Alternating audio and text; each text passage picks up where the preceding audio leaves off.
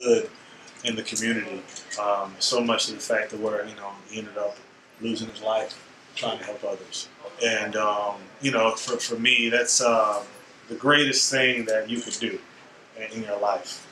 And so he was a guy that I looked to, someone that I admired highly, and that I knew that baseball, you can use it as a platform to do so many good things, and that's what I try and do day in and day out. When I play this game, it's a very fun game to play, but there's so many other things and opportunities that you have out there where you can, at the end of the day, maybe we're a little better place, even if it's by helping one person. That's what I try and do. He taught me that. What are your thoughts on the number of free agents out there? Some big names right now with spring training beginning next week. Yeah, I mean, there's still a lot out there, and that's a part of the game.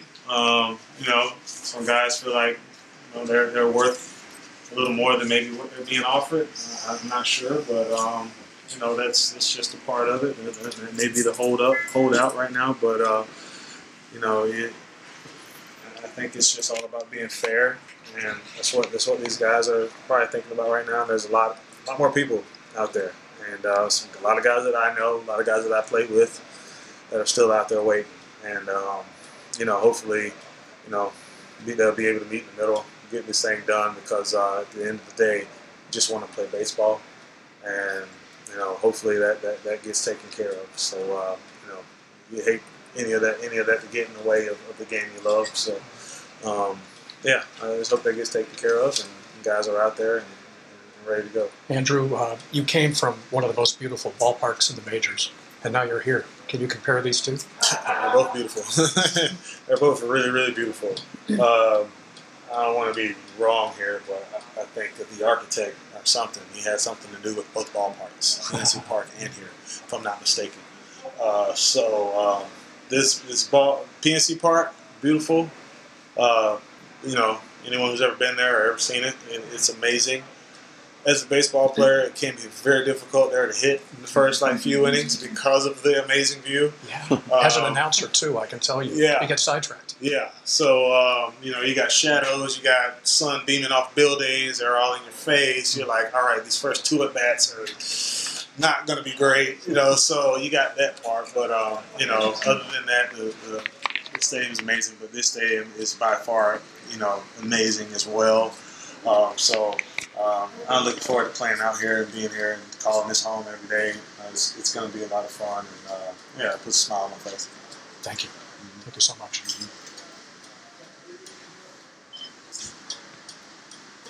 What's it going to be like to share the outfield with the outfielders with the kind of skill level of Terrence and Jackson and others? Yeah, definitely. It's going to be a lot of fun being out there with those guys. Pitts. Like him playing right field, he's learned a lot out there playing right. I'll be picking his brain a lot. Talking to him about right field. Austin Jackson. We were but drafted in the same draft class in 2005. We played in the Aflac All-American game together back in the day, back in high school. I saw this guy jump out of the gym and dunk a basketball, and I was like, why are you playing baseball? Which he could have played basketball if he wanted, but he chose baseball. That's awesome, because now I get to call him a teammate. So I'm looking forward to that. I'm looking forward to playing alongside all those guys. We're some guys who we've done a lot in our careers, and I believe that's going to help us all out. Just being able to learn from each other, learn from our ups and downs, and it's going to be a lot of fun out there. Do you see Hunter Pence making that transition pretty smoothly? He's a right fielder most of his big league career. Right. Yeah. I see him making the transition. I think the hardest thing, playing, moving from one position to the other, you're being comfortable in one spot, but it's just the angle of the way the ball comes off the bat. Learning the swings, left-handed to right-handed. Just making that adjustment, the way it comes off the bat, it's just different. Me playing center field basically my whole career, I have the best view. And I know where the ball is going to be pitched, the location. I get to see where the catcher sets up. I get to see a lot that's going on. So off the bat, I know where the ball's going to go. Got a little more. I can kind of go before the ball is even hit. Right field and left field is more reaction. So I think the biggest adjustment for Pence from going from right to left is just the trajectory, just the way it comes off the bat. Balls are going to be more, kind of diving and going downward, hooking, as opposed to fading. So he's going to have a lot of that to learn. I'm going to have a lot of that to learn as well. But I think that's what spring training is all about. You learn those things, mess up. It's not great, but spring training, that's where you learn. So when the season starts up, it becomes almost second nature. How well do you know him? You're an all-star with him. And what do you think of him as a ball player? Yeah, I love Pence, man. He's a guy that I watched over my career. Even when he was with Houston, playing against him quite a bit when they were in our division. Just watching him go about his business. He was always a threat, always a guy that is very unorthodox with the way he does certain things, but he does it at a very big league level. People always pick on the way he takes his dry swings before he goes out, and then next thing you know, he crushes the ball, over the wall, or the way he throws the ball, but he throws it right on the money. It's like he goes about his business the right way. He's always ready to go, and I'm looking forward to that. Playing alongside him, he's awesome, high energy guy, and I'm looking forward to playing alongside. You mentioned that your dad gave you the advice to always be an athlete. What kind of running back was your dad? My dad, he was a big high school running back. He went to a little small college in Tennessee, Carson Newman, and he was running back there. I believe they won their championship his first year there, and but he couldn't pursue that anymore because he had a newborn, and that was me. So he had to come back and throw that away. Not throw it away, but he had to take care of something that was a little more important. And happy he did that. But he's a big running back, big football guy. He's a guy that used his mentality of being a football player, putting that on the baseball side. So a lot of stuff that I learned it a little differently, I think, than most baseball players would learn. More of an intense, more of a football workout on the baseball field. So, but at the same day, I think that helped me as a kid growing up. For instance, one of the things that he used to preach when I was a kid was home plate was my house. And my sister was in that house, my mom was in that house. And when you pitch the ball, you don't want anybody to get in it. So he told me to hit that ball so no one would get in my house. So he would tell me to protect my house. So he would always say that all the time. And as a kid, I was like, all right, I'm not letting anybody get in my house. That was my mentality. And I think that helped me, as a kid growing up, because he knew what fueled me to make me better. Something that could kind of, make me emotional, that it made me better. So that's the way that he used those things and those, all those little tidbits, and it made me who I am now. I know you were a top football recruit in high school. Did you consider going that path, or was it going to be baseball for you all the way? Yeah, I for a stint I did, but I only played in my sophomore year. Mm-hmm. I ended up tearing my ACL, my MCL, playing football, and I missed my 10th grade year of high school baseball, and so that pretty much was the axe for me. I couldn't play it anymore. I wanted to. Dad didn't want me to. He's like, you stick with baseball, and supposedly I get drafted, and my high school football coach calls me, tells me Miami has an offer, and I was like, no. I just signed first round. I'm not going to play football all around, But football is very fun. It was an exciting sport. I really enjoyed it. I really loved it. But I think I did all right with the choice. Andrew, you wear number 22 here.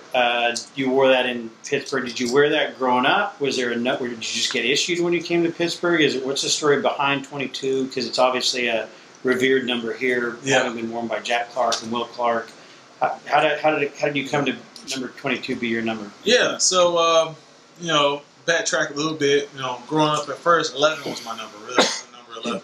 But I love that because my uncle, that's what he played in high school, and I looked up to my uncle a lot. So I wanted to be a number 11. So I was in for quite some time, and I always grew up watching King Griffey Jr. He was 24. So from middle school on up, I was 24. Through minor leagues, I wanted to be 24, just because of King Griffey Jr. Then when I got to the big leagues, 24 was taken. Pitcher had it. Pitcher had it. So in the minors, or when you got to the big leagues? When I got to the big leagues, 24 was taken. I couldn't take it because the pitcher had the number. I could not figure that out for any reason. Who wears 24? That's the pitcher.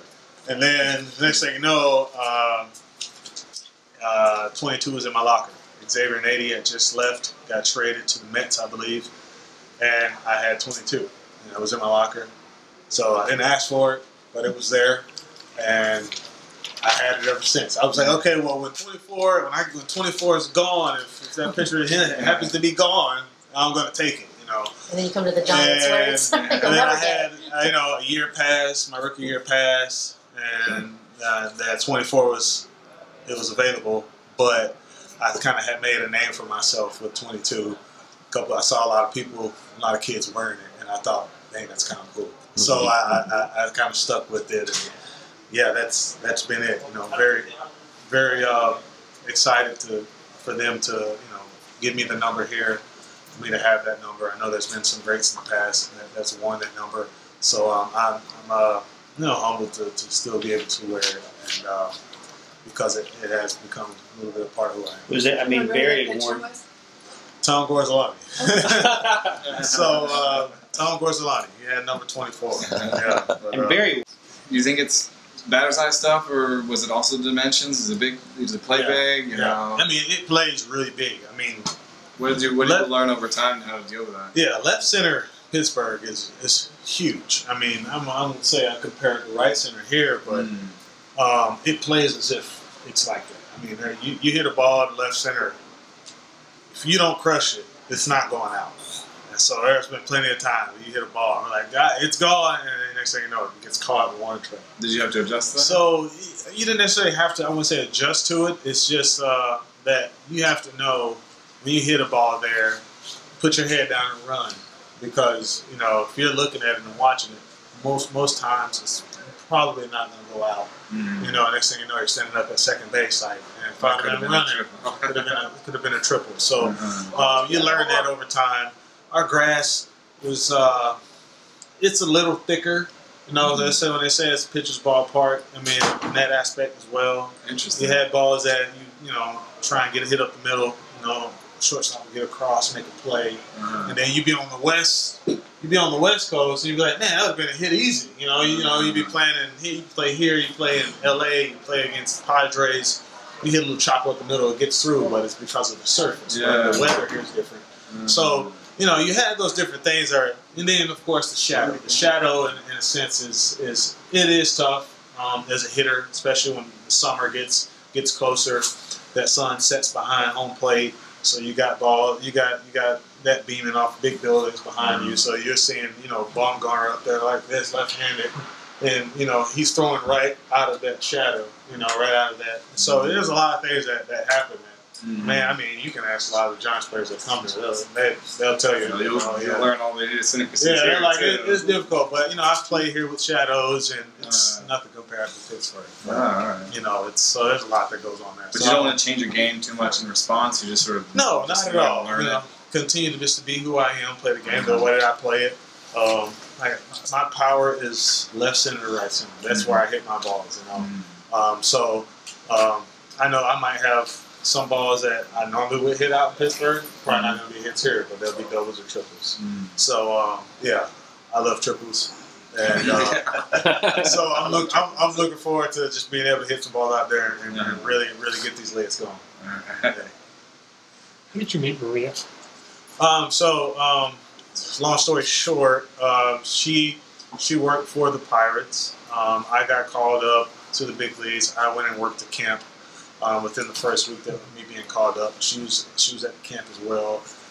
Just met her, shook her hand, and after that, you know, we would just randomly run into each other outside the ballpark. And so, you know, I mustered up enough in me to actually be able to, you know, ask her out, and she shut me down, and she shut me down like 5 more times after that, but I remained persistent, and yeah, I mean, we kind of went from there. She finally said yeah, and yeah, it's history from there. Why did she shut you down? Did she tell you later? Oh, well, you know, the whole, you know, baseball cliche thing, you know, it's just, you're a big league guy, she didn't know anything about me, you know, she's like, I don't know anything about you, so I'm not going to just say yes, because I don't know much about you, you know, I know baseball players, I know how they can be, and, you know, so it was more of that. She's just watching out for herself, very independent woman, very smart, yeah, I mean, she just wanted to make sure. But I think once she got to know me a little more, the more she became a little more comfortable, and yeah, happy she's able to be there. She's put up with me now. Quite some time now. So, yeah, it's been fun. Definitely out of my league, but I'm I did it. I did it.